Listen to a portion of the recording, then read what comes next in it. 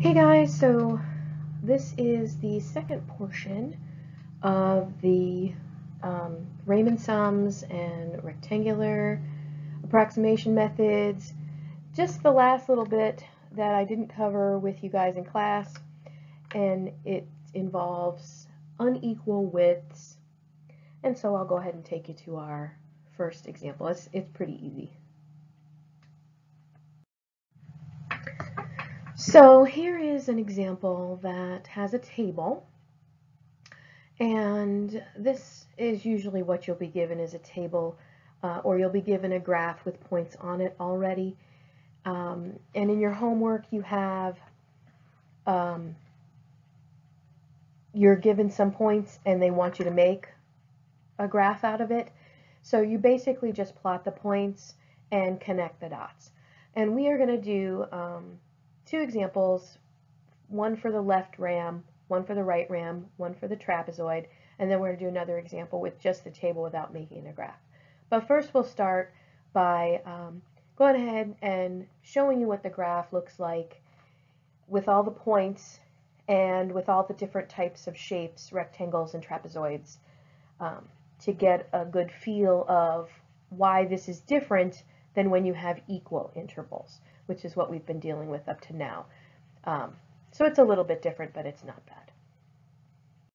Turn my pen on first. Okay, there we go. So 0, 3, 2, 6, 1, 2, up 6, 3, 4, 5, 6. Then 3, 7. So 3, 6, 7. 7, 6. So 3, 4, 5, 6, 7, and back down to 6, and then 9, 10. So 9 and 10 is all the way up there. And when you graph it, you can just connect the dots, because that's basically what the function is doing for all the points that we're given. Now we are going to find this for our left rectangular, our right ram, and the trapezoidal. And so you can see how this affects the process. It's not quite as easy as the other process, but it's still pretty easy. So we're going to start with our L ram, our left side. And what we are going to do, I'm going to go ahead and draw each of the rectangles so you can see what is actually happening. And you have to do this in your homework anyway, so it's a good example. So my left rim, I start at there at 0, 3, and I go over to the other interval. So the other interval is where I stop. So it's not like even intervals, it's just where is the next interval? The next interval is at 2. So there's my first rectangle, it's a 3 by 2. Then I start at the 2, 6. I go up to the 2, 6, and I go over the next interval, which is only 1 over, because it goes from 2 to 3. So that is a skinny one. The next one goes all the way up to 3 and over to the next interval, which happens to be 7. So this one is a really bigger one, big rectangle. Then this one starts a little lower and goes over to the last interval that we're going to use. So we're using left, left, left, left, and we did not use 10. Now let's figure out the width for each one. So the width is not uniform. The width is going to be the same between each interval, so we can write it in our table. And so what I'm going to do is do from 0 to 2 is 2. From 2 to 3 is 1. And you can see the rectangle widths as we do it. And 3 to 7 is 4. And 7 to 9 is 2. So those are all the different widths that we're going to use. And all we have to do is figure out the area of each rectangle. So the first one, you can see that I'm going to do 3 times 2. So the area is going to be 3 times 2 plus 6 times 1 there, plus 7 times 4 plus 6 times 2. And we don't use the last one because we didn't even go up to the last one. And you can count them out and see that this would be a 6 by 2 rectangle, that last one. And then when you add all those together, you are going to get, I got 52. And we don't have to multiply anything at the end because we already multiplied by our width, our other measurement. Each length times width has already been taken care of, so we're done. 52, done. Now let's look at the R ram, the right ram. Actually, I'm going to change colors for this. Since we're working on the same graph, and I want to show you, I'm going to draw the rights. So I start at the farthest one, the 9, 10, and I go over to the next one, which is at 7, and go down. And then the next one, I start at the 7 and go over to the 3 line, or the 3 interval. So it's still a pretty wide, but it's not as high. This one, I go up to the 3 and over only 1 space to 2. And then the last one, I start at the 2 and go over to 0. And so those are my right rams. And those look bigger. Probably is going to be bigger. So let's figure it out. We're not going to use the first one. We're going to use right, right, right, right.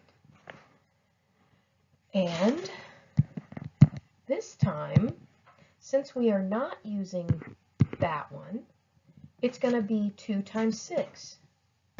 So it's going to be 2 times 6 plus 1 times 7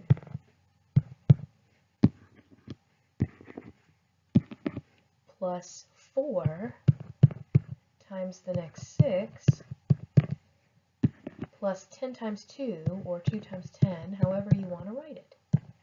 And that comes out to be 63. Okay, so those are unequal things. Now let's go ahead and do the trapezoid, which is a little more to it. So for the trapezoid, we're still going to start, and I'll put that up here. Trapezoid area, we're still going to start with 1/2 because 1/2 gets multiplied by everything no matter what. Every single trapezoid needs to be multiplied by 1/2. But these are going to be different widths. So we're not going to do the multiplying by the width. We're going to have to take care of that for each thing. Let me go ahead and draw them first. So I start here. I think 2 is right there. There's our first one. Then there's that one. Then there's this one. And then there's that one. So it doesn't matter which way the trapezoids, if they all go the same direction or opposite directions. It's the lengths of the bases that we're looking at. And we're going to use each one.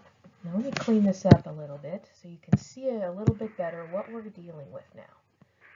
So we have to use all of those this time. And what's happening for the first one, B1, well, first I'm going to write the width is 2 for the first one. B1 is 3 plus B2 is 6. Then we add the next one. Next one has a width of 1, base 1 is 6, plus base 2 is 7. So we can't use our shortcut this time. We can't just use the first one once because the widths are different.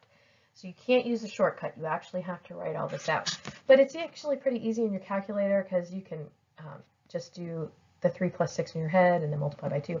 So a lot of these numbers are going to be pretty easy.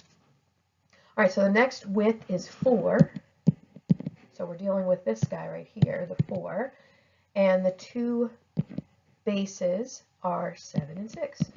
Whoops, plus 6.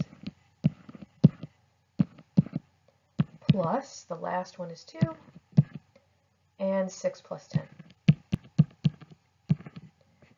And so it kind of does like kind of that. And that'll be your trapezoid one. And when you put that in your calculator, as long as you account for everything, you'll be fine. And I got 57.5, and that is probably right between 52 and 63. I'm pretty sure that's right in between there.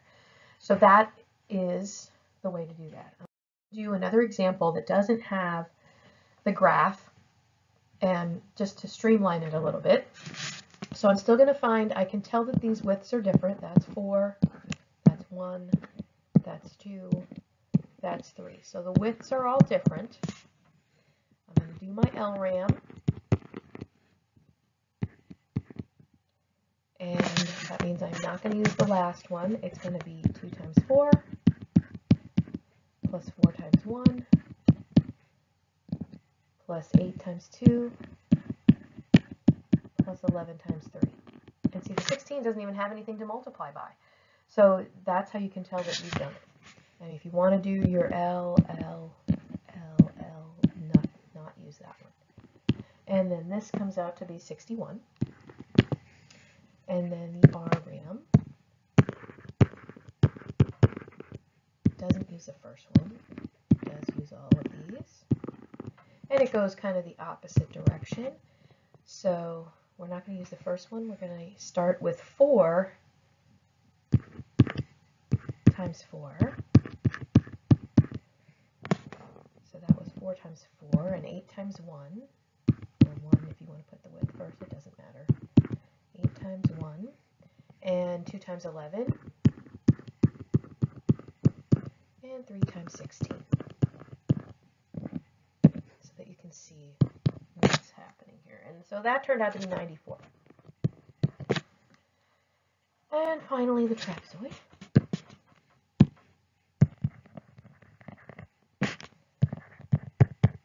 One half every time. Don't forget the 1/2. And now we're going to do 4 times 2 plus 4 plus 1 times 4 plus 8. And then we're going to do 2 times 8 plus 11. And then 3 times 11 plus 16. So it's kind of tedious, but it's not real difficult. It's just a lot of writing down. And then, so that becomes 77.5.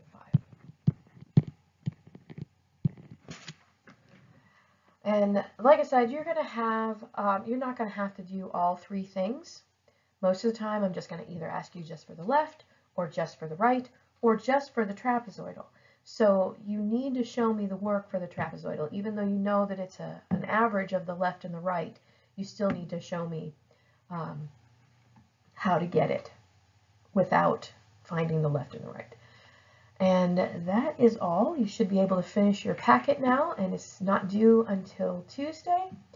So if you have any questions, let me know. Thanks.